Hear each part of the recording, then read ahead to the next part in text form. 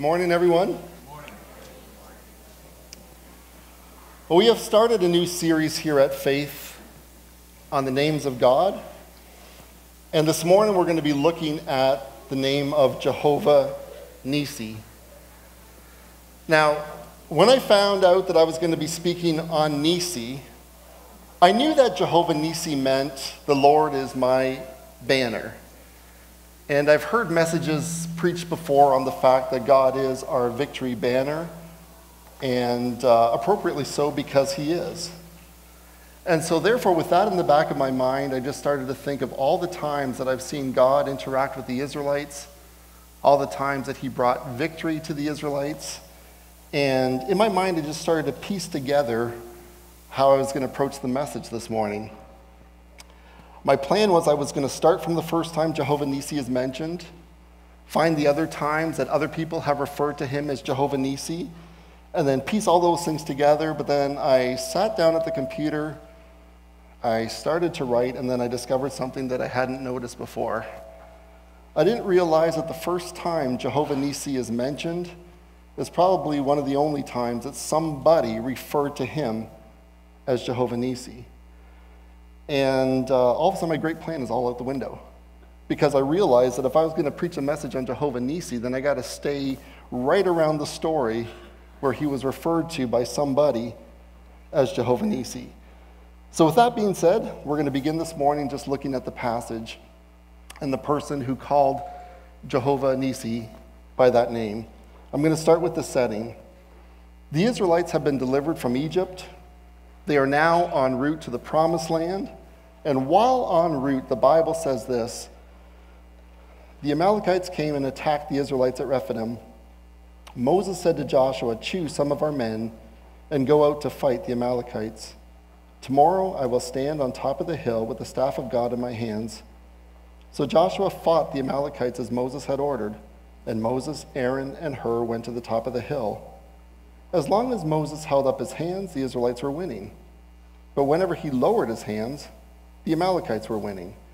When Moses' hands grew tired, they took a stone, put it under him, and he sat on it.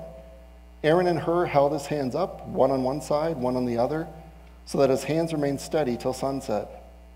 So Joshua overcame the Amalekite army with the sword. Then the Lord said to Moses, "Write this on a scroll as something to be remembered, and make sure that Joshua hears it, because I will completely blot out the name of Amalek from under heaven." Moses built an altar and called it "The Lord is my banner." He said, because hands were lifted up against the throne of the Lord will be at war against the Amalekites from generation to generation.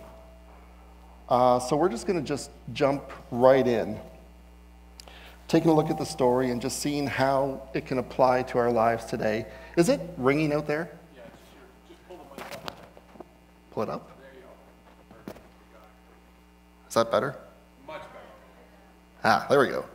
Because that would be just a complete waste to preach the message. Like, what did he preach on? I don't know. Bells or something? So we're going to jump right in, taking a look at the story and see what we can apply to our lives this morning. And the first thing that I noticed was this attack that came from the Amalekites against the Israelites was completely unprovoked. Is it still ringing? Do you want me to use that one instead?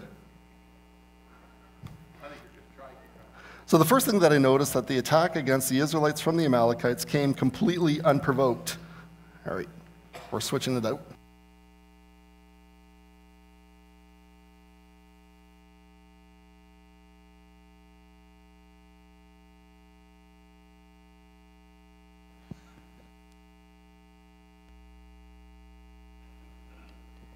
Hello. Hey, there we go. I think God wants you to know that the first attack from the Amalekites against the Israelites was completely unprovoked. That's all. The altars are open. But here's the thing. The Israelites were not doing anything to bother the Amalekites. They weren't looking for a fight. They were just simply on a journey, trying to get to the Promised Land. So the first question I have for you this morning, or have for us this morning, is this: have you ever been spiritually attacked by the devil, the enemy of God who's trying to thwart God's plans and purposes for your life? and not just attacked, but attacked unprovoked. Meaning this, there you are on your journey just trying to get to the promised land. Now for us, it's not Canaan. For us, we know that once this life is over, there waits for us heaven. There's an eternity with God.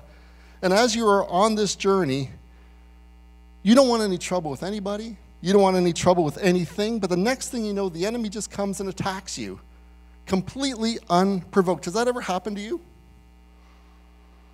If it has, then good.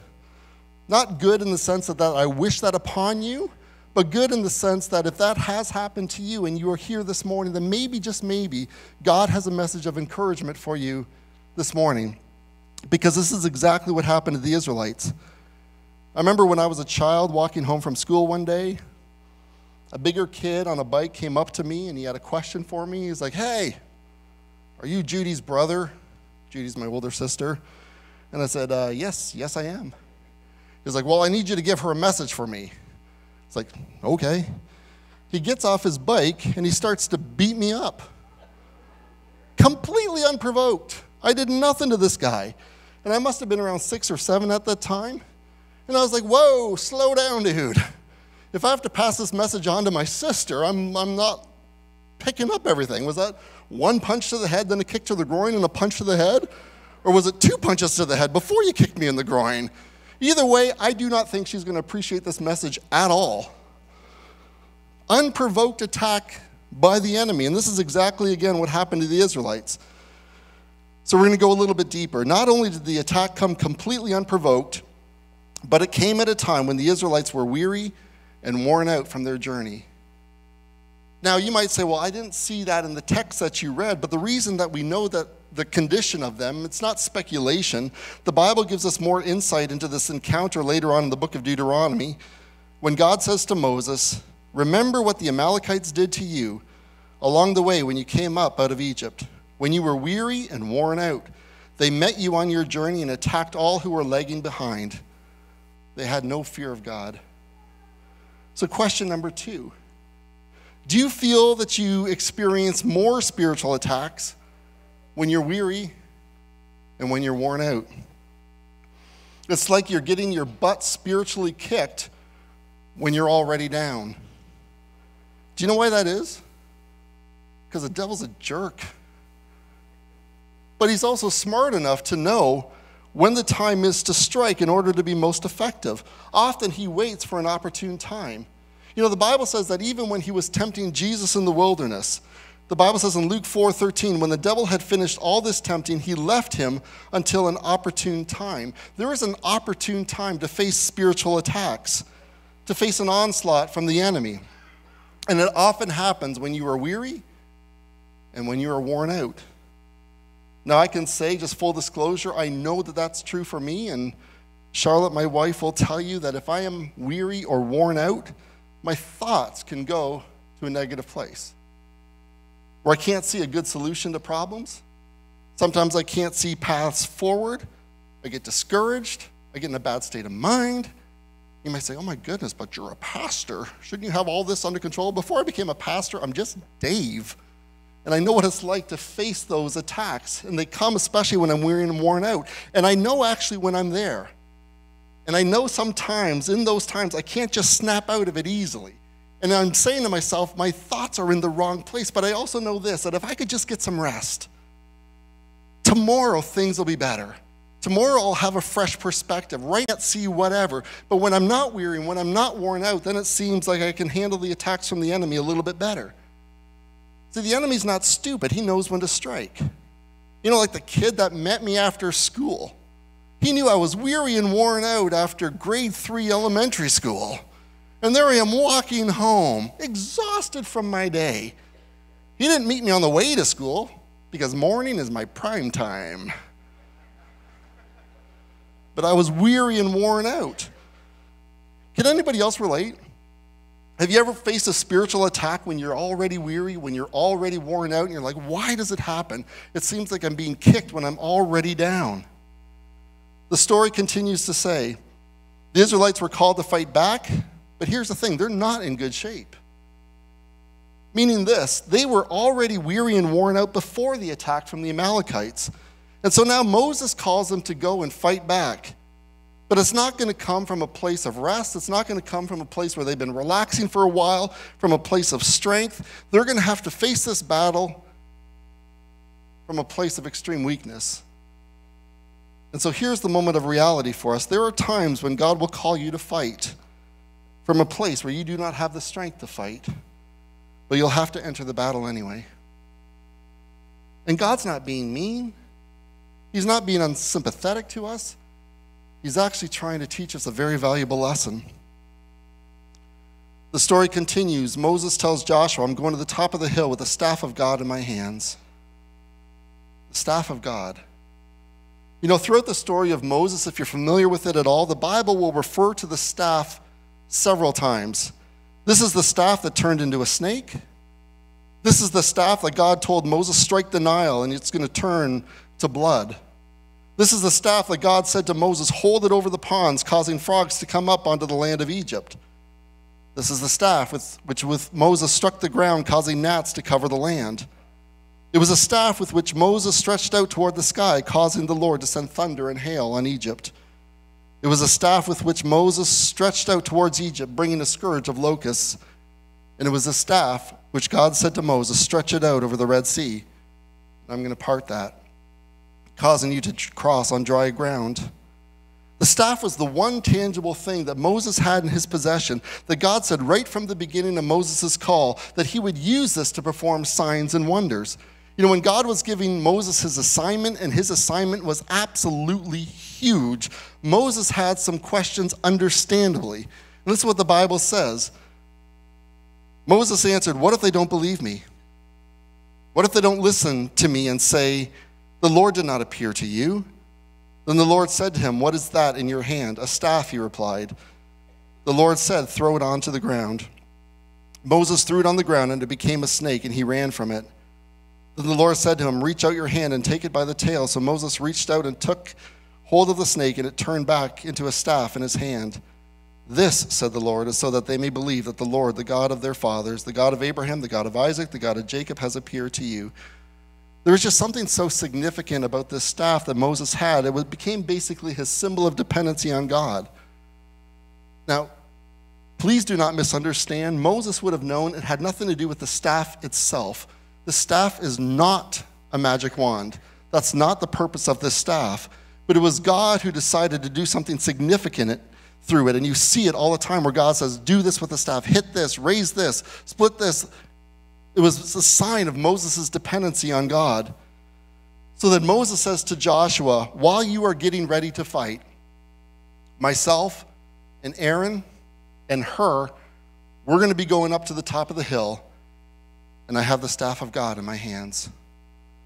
And you know what happens when I raise the staff? It's a symbol of our dependency on God. And we've seen God come through time and time again with miracle upon miracle. So that's where I'll be, right up there with this. The Bible says Joshua goes to fight the Amalekites and Moses goes up onto the hill. So they enter the battle. And here's the thing as it applies to us all.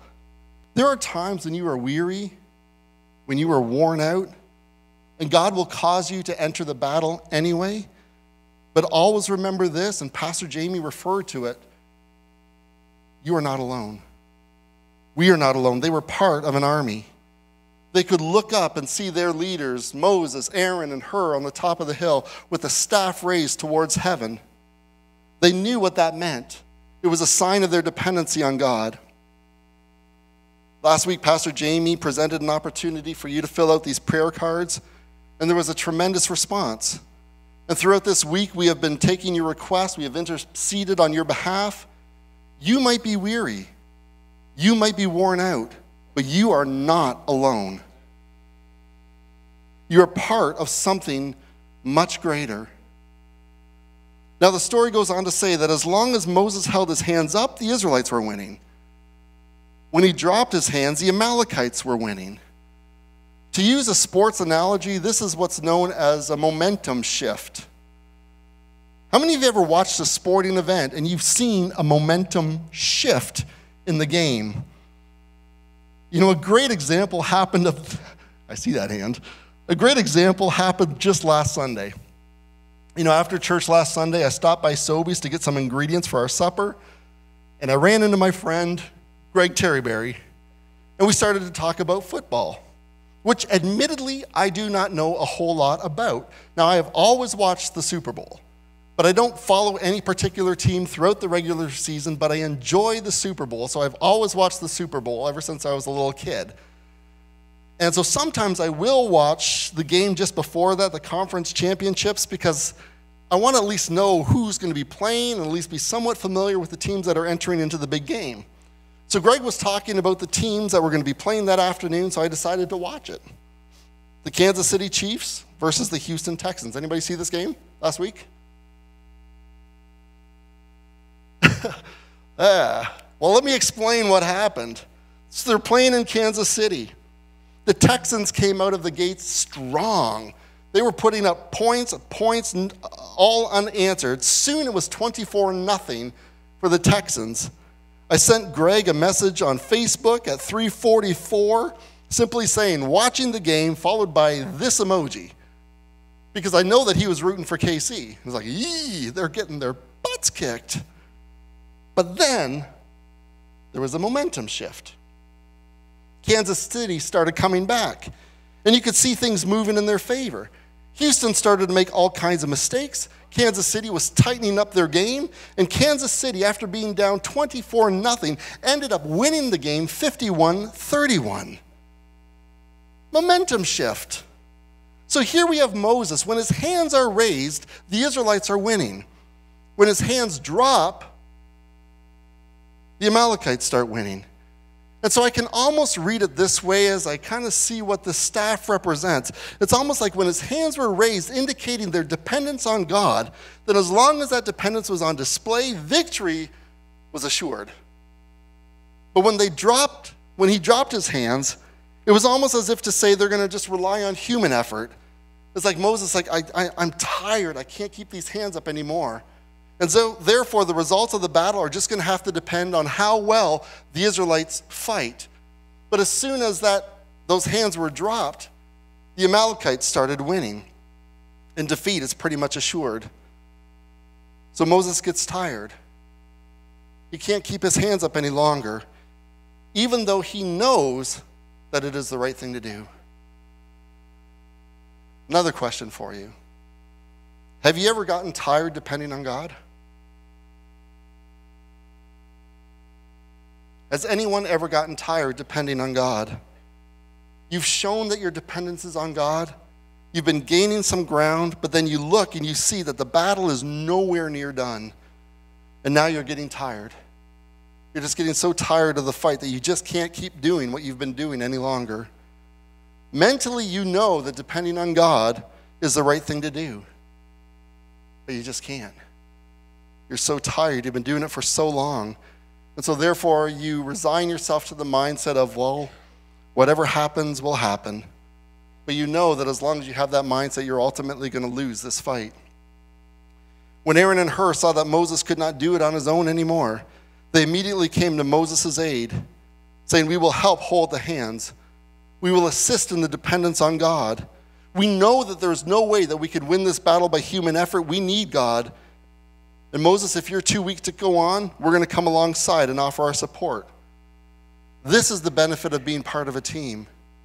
This should be the benefit of being part of a church. That when you can't go on anymore, when you are weak and weary from the fight, that there should be others to come alongside to reinforce your dependence on God. And again, this is what is happening with the prayer cards. This is why when the altars are open and people are invited to come up, sometimes it's just that. You are so weak, you are so weary from the fight, and it happens to everybody. But don't walk out the same way you came in. Come on up to the front, because there will be people who will come alongside to reinforce your dependence on God. You are not alone in this at all. The Bible says that when Aaron and Hur came alongside, when Moses' hands grew tired, they took a stone, put it under him, and he sat on it. Aaron and Hur held his hands up, one on one side, one on the other, so that his hands remained steady until sunset.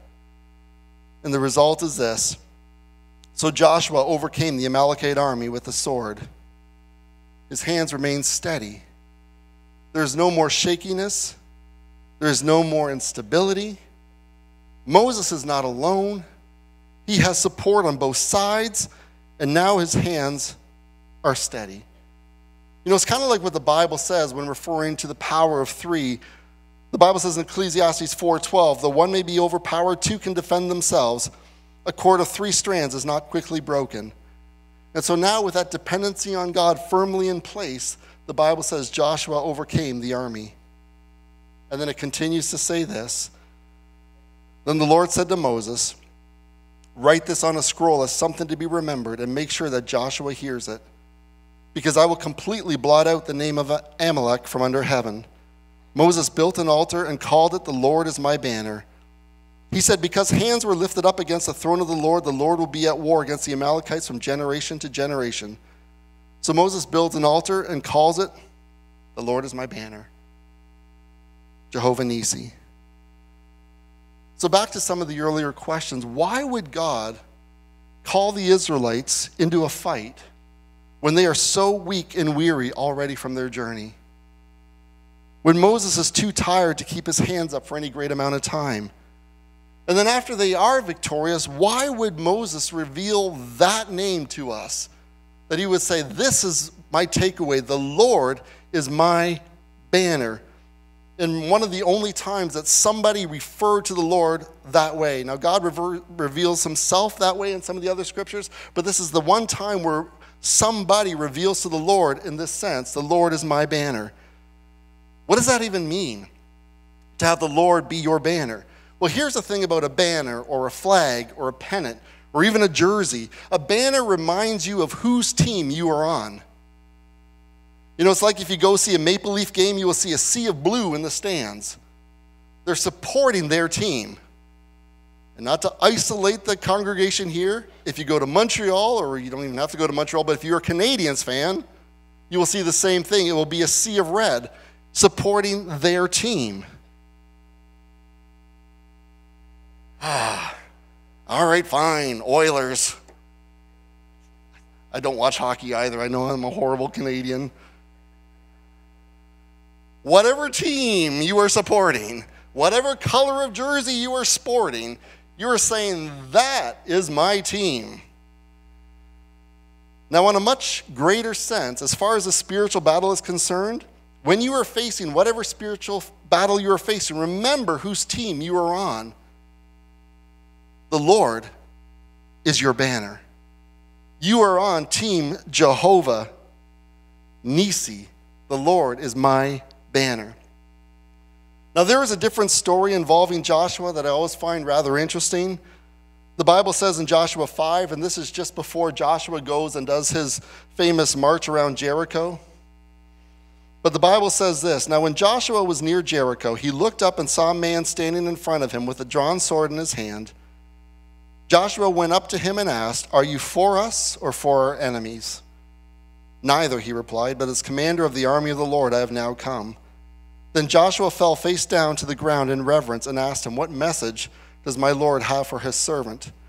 The commander of the Lord's army replied, take off your sandals, for the place you are standing is holy. And Joshua did so. So here Joshua is asking the commander of the Lord's army, whose team are you on? Are you on our team? Or are you on the team of our enemy? And I love the response from the commander of the army of the Lord. He says, neither. This is not a question of me being on your team or me being on the team of the enemy. I am the commander of the Lord's army. Therefore, you are on my team. And it might seem like just semantics, but that's the difference maker right there. If Jehovah is our banner, then we need to remember that we are on his team. And he never loses. He is the Lord. And that alone sometimes is enough to help us in the fight. And so why does God call us to fight at times when we are worn? Why does he call us at times to fight when we are weary? Because it's simply to remind us that the victory is not going to be coming because of our strength anyway. It's not about how strong we are. It's not about how weak we are. It's not about how ill-equipped we are. It doesn't matter how well-equipped we are. The victory comes because he is Jehovah. He is the captain of the team, and we are on his team. I mean, consider another well-known battle. And look at what God says during the preparation for this battle. God calls a guy by the name of Gideon to go into battle against the Midianites, an army whom the Bible says could not be counted. There were so many Midianites. Gideon, who has absolutely zero leadership experience, has to lead 32,000 men into this battle. But before he does, God says this to Gideon. The Lord said to Gideon, "You have too many men. I cannot deliver Midian into their hands, or Israel would boast against me. My own strength has saved me. Now announce to the army, anyone who trembles with fear may turn back and leave Mount Gilead." So 22,000 men left, while 10,000 remained. So you can kind of get an understanding of the opposition and how fearful these guys were. Even though they had an army of 32,000, God said, the odds are still stacked against you. But there is a chance that you might be victorious. And if you are victorious with 32,000, we run the risk of you taking credit for the victory. And that can't happen. So I got to whittle these numbers down. Anybody who's afraid, you can just go home. 22,000 guys like, woo, thank you, we're gone. 10,000 remain. And that was still too many. God still had it whittled down to 300 before finally God said to Gideon, now you can enter the battle. And so therefore, in the same way, why does God call us to the battle when we are worn, weary, when the odds are stacked against us? Because again, God is just trying to remind us that victory is not going to come through us anyway. It's going to come through him. It doesn't matter how strong or weak we are. It doesn't matter how weary or refreshed we are. It doesn't matter if we have a full army or a small remnant. Our victory does not come through us. It comes through him. Jehovah Nissi. The Lord is my banner. Now, just to bring some balance, because I know sometimes people can just take something and then go to an extreme. It's like, so what are you saying, Pastor Dave, that we always have to be worn? We always have to be weary before God comes through for us?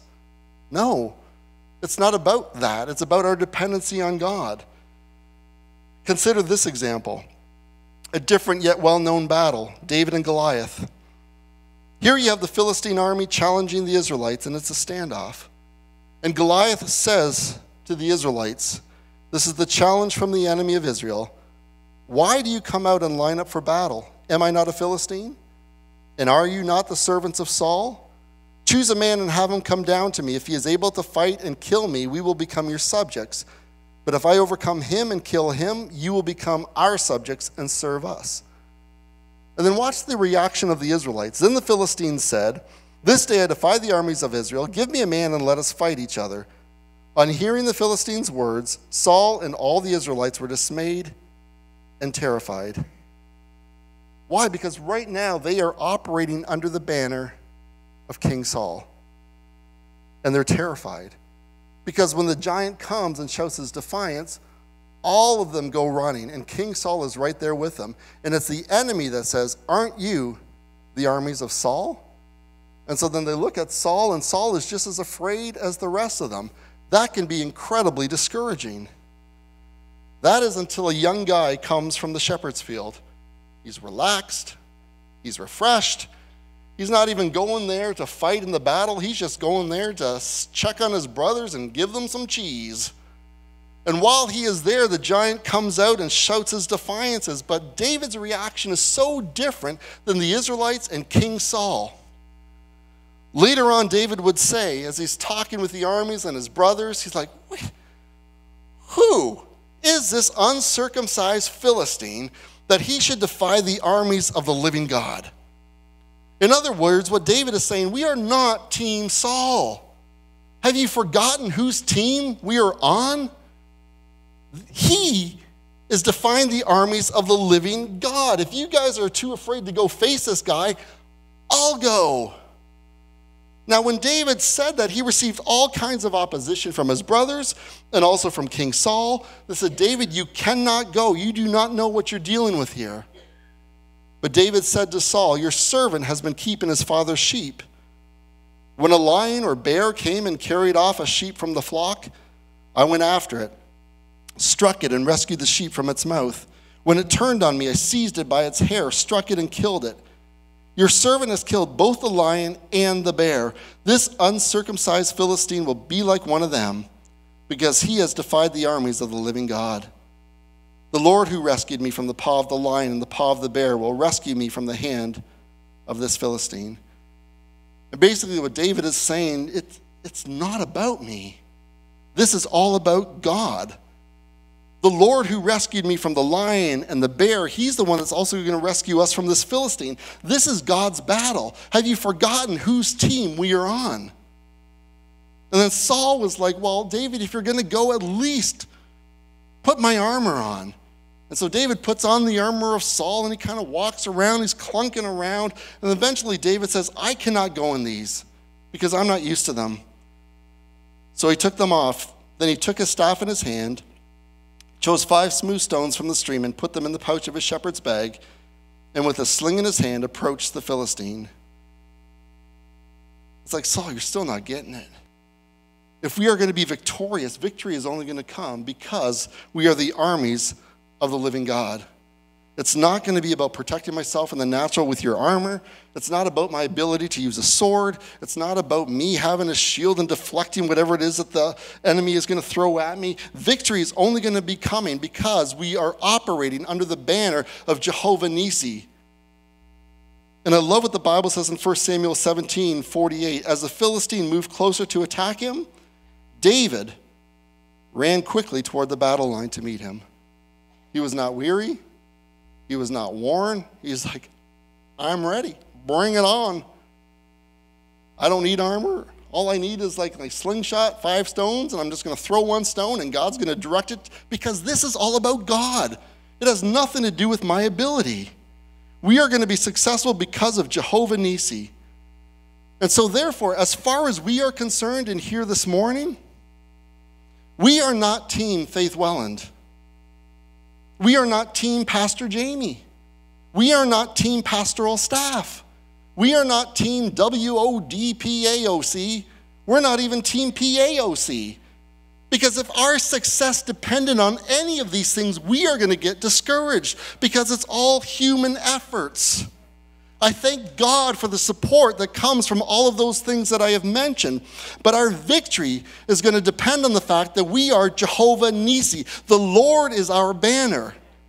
And so even though there's lots of needs that are represented here, and Pastor Jamie is absolutely right. When you read the needs, they are absolutely overwhelming. And so when I'm looking at them, I'm thinking, thank God this does not depend on me. Thank God this does not depend on human effort, but we can bring these needs before Jehovah Nissi and say, Lord, this is under your authority. And now as commander of the Lord's army, we hand this over to you. And he is more than able. Our victory comes as we remind ourselves of the fact that the Lord is our banner. I'm just going to ask if the worship team would come back. I have one final thought, and hopefully this will be of encouragement to somebody. After Joshua won the battle, the Bible says this, then the Lord said to Moses, write this on a scroll as something to be remembered, and make sure that Joshua hears it, because I will completely blot out the name of Amalek from under heaven. Moses built an altar and called it, the Lord is my banner. He said, because hands were lifted up against the throne of the Lord will be at war against the Amalekites from generation to generation. The promise from the Lord was to completely wipe out the Amalekites. And even though that was the promise, neither Joshua nor Moses would see that promise fulfilled.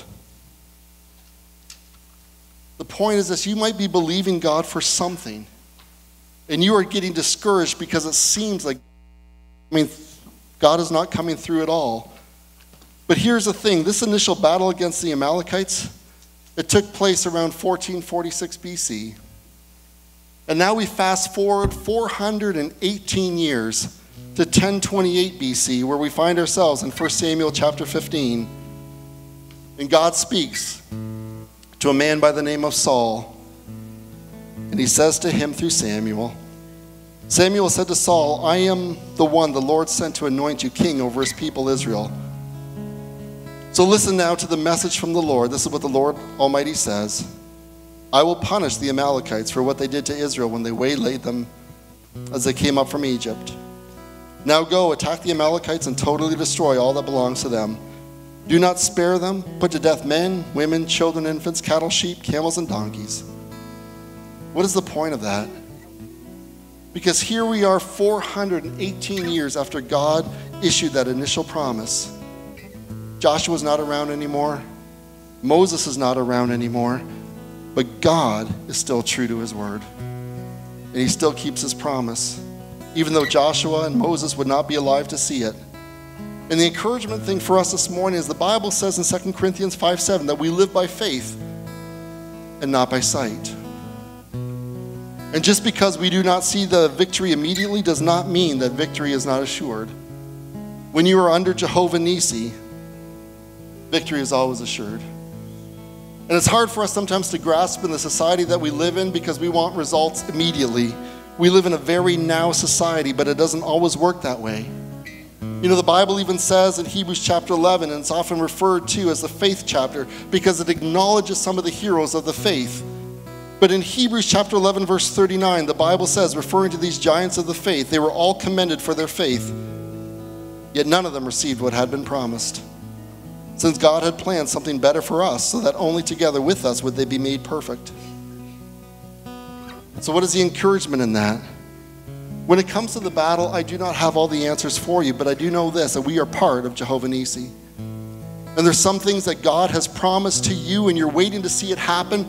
But even if you do not see it happen in your lifetime, do not doubt who Jehovah Nissi is. For those of you that have heard me preach before, you've heard about the faith of my grandmother and my great-grandmother. I did have the privilege of meeting my great-grandmother, but by the time I met her, she was so far gone into the advanced stages of Alzheimer's that she did not know who I was. But I do know this.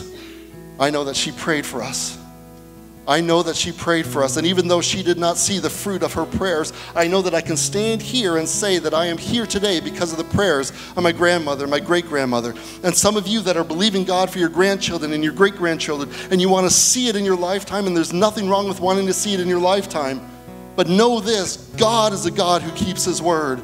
And even though you may not see it, do not doubt who Jehovah Nissi is, because God never loses.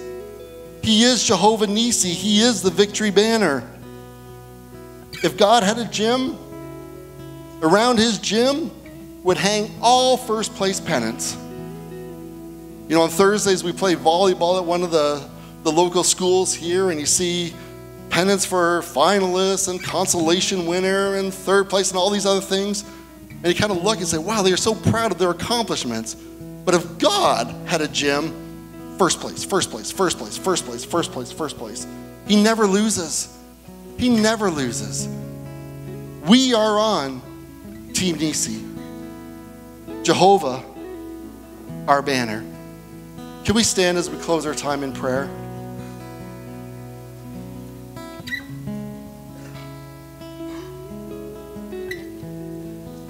Before the worship team sings the song again, that is around Psalm 23, which declares the fact that our victory is in him. Before they do that, I just want to issue, it's not even a challenge, it's more just to ask a question. If you are here this morning and you find yourself so weak, so weary from the battle, you are in the right place and you are not alone. When the worship team begins to play, if that is you and you want somebody to come along and stand beside you, to reinforce your dependence on God, this is what a church should be doing.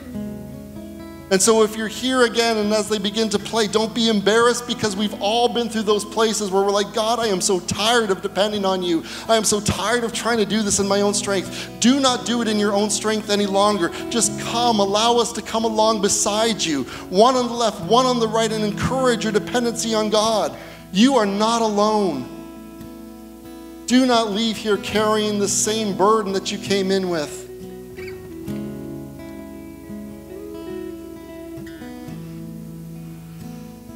I'm just going to ask if you would bow your heads and close your eyes.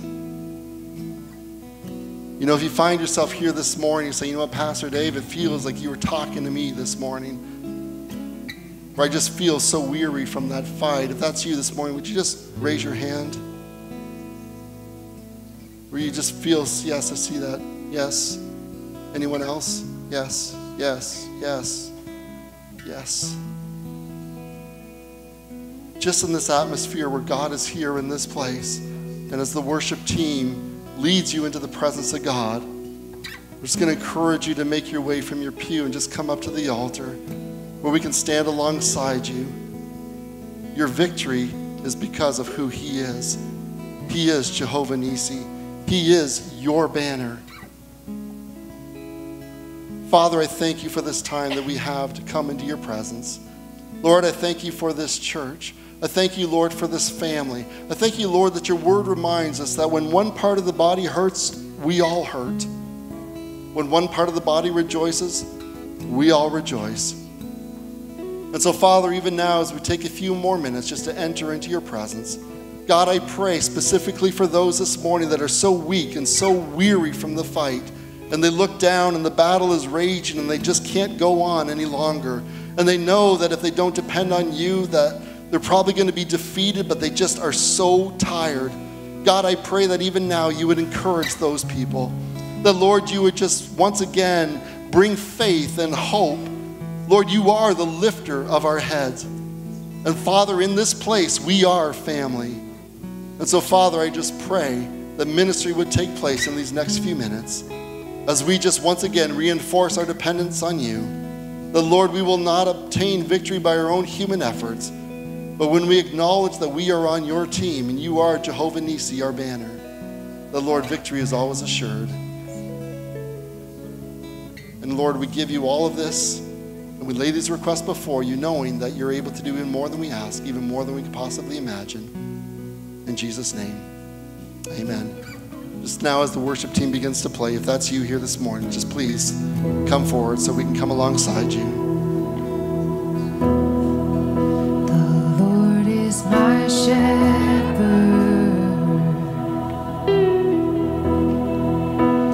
he goes before me,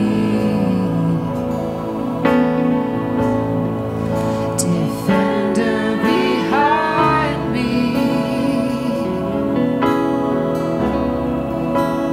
I won't